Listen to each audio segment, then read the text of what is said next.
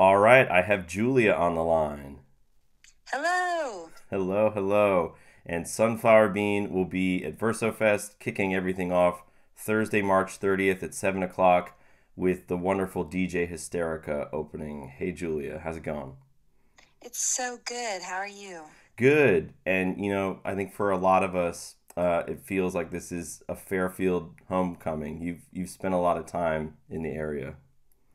I have, yeah. Well, I have a lot of family in the area. My dad currently lives in the Bridgeport area, and I've just been hearing so many good things about musical developments and just a really great energy coming out of there. And I'm really excited that there's finally a festival where all of this can come together, and I'm really happy to be a part of it. Yeah, it's already in its second year and already turning into a very kind of special space, I would call it. It's just I keep telling people that our programming there's a lot of it, but I'm like, just come hang out. Who knows, what you'll see, what you'll be inspired by. It's just a really great couple of days. You are en route to South by Southwest. Yes, absolutely. Are you excited about that? I'm super excited. I think the first time I ever went to South by Southwest in my first band ever, when I was a teenager, I had no showcases and I just busked on the street for like dollar bills and like business cards and just tried to do anything that I could to be in the mix. And this year, actually, we've worked with South by Southwest themselves to book an official showcase with some other partners from New York, and we've actually curated this stage that's like all the hot new rock music in New York City. So to me, it kind of feels like we're trying to use our story and our relationship to South by to give back to our community here and create a space where anyone who's in Texas right now can come and like really experience a slice of what music is like here right now. So I feel really excited about that and excited for the opportunity to do something different. Yeah, that's really beautiful to be able to kind of showcase and lift other people up. It's always nice when you have an opportunity to do that because otherwise, it's the next gig. But that's really special that you could be kind of lighting a new fire. Well, it takes so many people. It takes so much support and in so many ways to make something happen. And it can be really challenging and isolating to be, a band sometimes. And I think any way that we can foster more friendship, more support, more great music, I think that's really my dream for this part of my career and looking forward. I just want to stay a part of it and always be trying to support cool, different, exciting new music that's happening. And what is in store for this year with the band? You guys are hitting the 10-year mark. People like round numbers. Yeah, absolutely. I mean, it kind of started during the pandemic where we were able to sort of shift how we worked to be really doing a lot of recording, for a lot of our career. And especially before the pandemic, we were on the road for like 100 to 150 nights out of the year. So there was a big shift in really focusing on our writing and recording. And I think for us right now, we're in this place where, kind of like I said, we're able to take on some of these more fun and creative projects where we can lift up and support the scene with what we know, but also I think move forward with some confidence in what we've done, and we like to turn things on, their heads a lot. We like to kind of surprise our fans and surprise ourselves. And, we're playing a ton of new material at South by, and we're playing a ton of new material at VersoFest because our goal is always to have the most exciting show and something that feels really true to us. And I think that that will always resonate with the audience, you know, when they're seeing something fresh and something real. So I think we're just moving forward with confidence and creativity. That's all you can really do. We've been lucky to like make a living as working artists, and I'm just ready to build and keep building.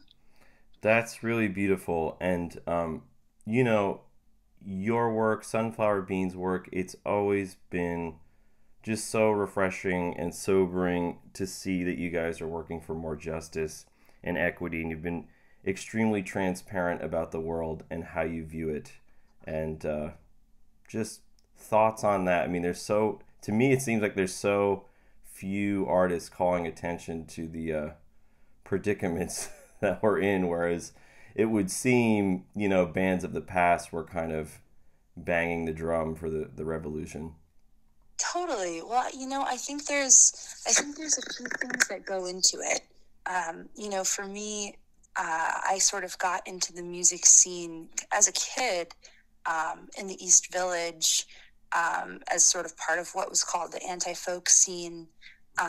And for a lot of artists and people that were in that scene and just around where I lived, you know, going to a show, you know, we would do that one night and, you know, we would go to a protest the next night, you know, or the next day, whether mostly, you know, animal rights or Bloomberg or just different stuff, anything that we felt, anything that I saw people feel and care about, they really, you know, had it on their sleeve, and they really, kept that a part of their lives actively. So the way that I was brought into art, you know, I really felt immediately that it was like, it was really just part of it. And it was part of my duty as an artist to stand, to, you know, keep those opinions with me and keep them as a through line through what I was doing.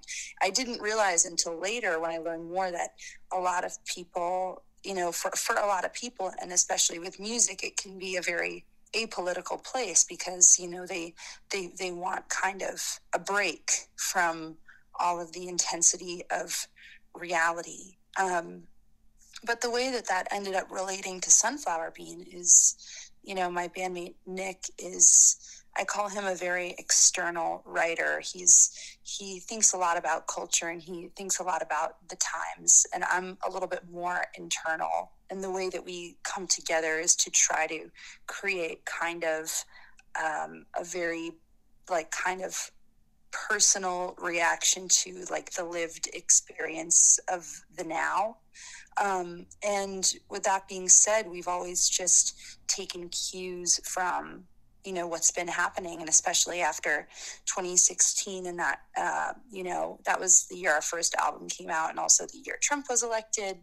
You know, that really shifted our world as we would be driving around the country and all the time and just kind of soaking up the energy that was there. And, you know, that has led us to many different experiences, like opening for Bernie, or, you know, I started an activism project where I was interviewing that group of young women in their late 20s that were starting to run for office, kind of in retaliation of the old regime. And yeah, I've always kept it. I've always felt it was important as an artist, and luckily Sunflower Bean has also felt the same. And I just think that there's so much more that you can do than, you know, spend your whole career trying to be like a really easygoing celebrity and then like raise money for the elephants or something. You know what I mean? Yeah. Like, I think that's a great, amazing thing to do. Of course, I don't want someone to twist those words from me a million years later. Anyone that does anything positively for the world, you know, with their platform, I support. I just think, you know, if you're going to be taking up space and you're going to be standing, you know, you're going to be in these places, you know, you should use every moment that you have to try, you know, and to do more than just go over smoothly. I think that's part of the duty of being an artist, is to be brave and help other people be brave. Verso Studios is it's all about the emerging and supporting, the next artists to come, really. So I wonder if you have any advice for people who are just starting out, as a filmmaker or a musician or a sound engineer, advice for emerging artists. Totally. I would say advice for emerging artists would be to really, like, when I started thinking about, trying to live the life of an artist when I was a kid, I kind of created this sort of list for myself of things that I kind of felt were like the outline, or even like the minimum of what I would need in my life for it to be okay. And I said, all right, well, I need to have a roof over my head. I need to have food that I can eat. I need to have enough money so that I have freedom to follow these ideas. I need to have the freedom of my schedule to follow these ideas. And I need to have good friends and family around me that I love and I can spend time with. And I kind of based that off of different artists that I saw around me in the East Village. And I think it's really important to create like a grounding sort of like sort of minimum of your life that you can accept and be okay with. Because I think when you know what that is, it also, it helps you stay grounded in the work, because a lot of times this stuff, the arts, you do it because you love it, and it has different challenges, but you should always try to find a way to stay connected to why you're there, because you could always leave and it wouldn't matter. If you're there, you have to be there because you want to be there, and you have to know why. And as much as you make this outline so you know what you can accept, but also make sure you enjoy it. There's no point in living a life of creativity if you also don't have the space to